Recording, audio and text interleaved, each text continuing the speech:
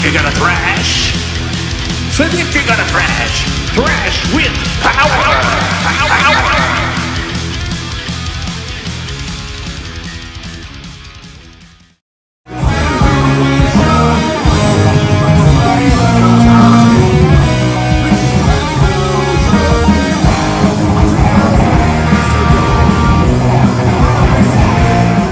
What's going on?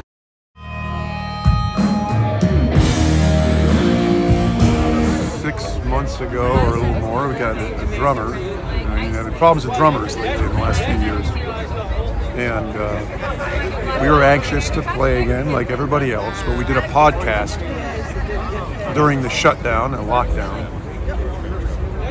That was actually a pretty good thing.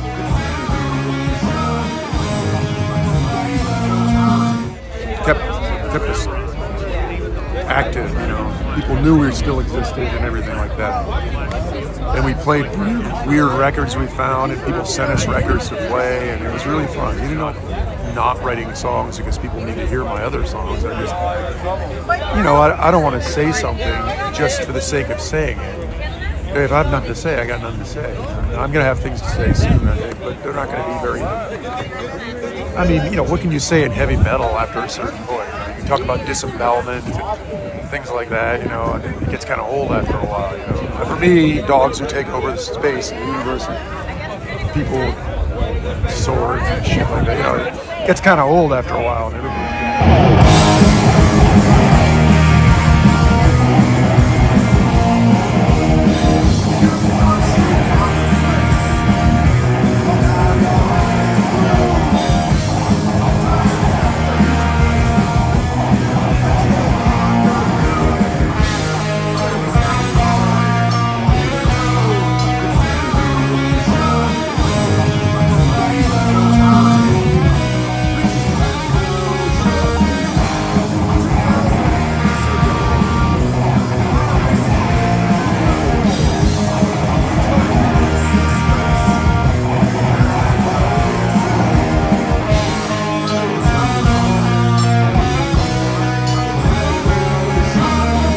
Traveler is one of our records that people seem to care about disproportionately. It just charted in the Denmark vinyl chart, so that's something new for us. The record charted. It doesn't make any sense. I mean, it doesn't mean anything. It's just kind of like fun to see it. Like, wow, there it is, number 20 on vinyl charts. Yeah. I mean, Down Among the Dead Men is probably our best record. But Twilight of the Idols is my favorite, or the first album too, I guess. If anybody could hear one Slough Feg song, what should they hear? High Season 2. Because it's probably the best song I ever wrote. Most inspired, most unique.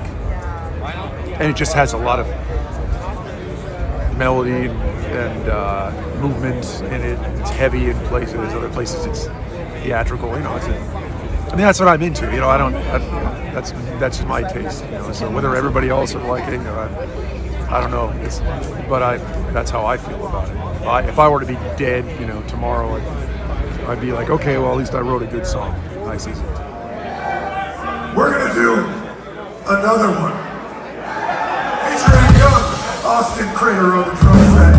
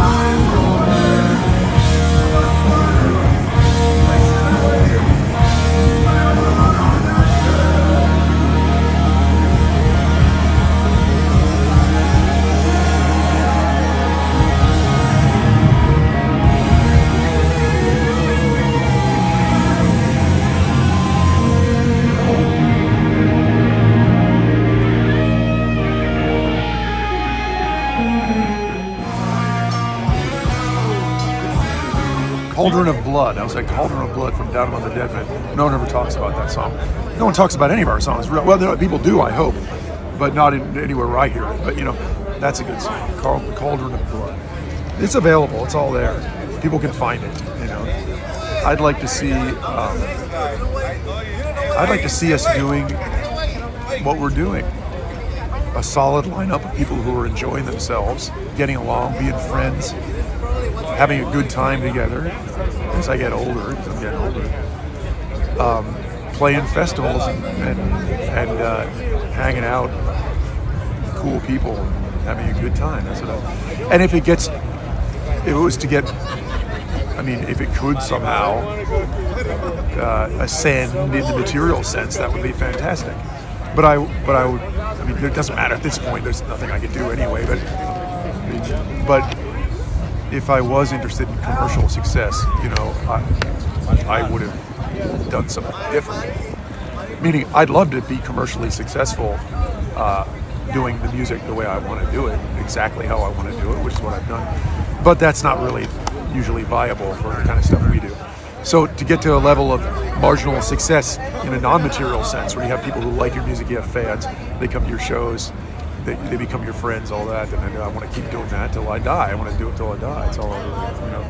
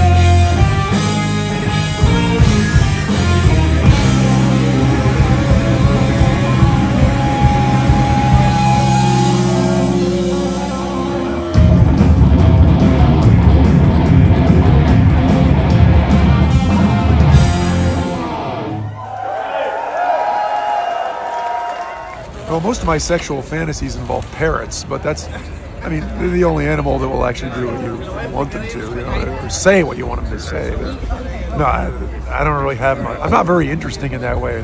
I haven't been through enough scandals, you know. I need to go walk down the street and like lick somebody's nostrils or something. You know, I'm here to enjoy myself, and I do actually like this, you know, and I like getting on stage as much as I ever did.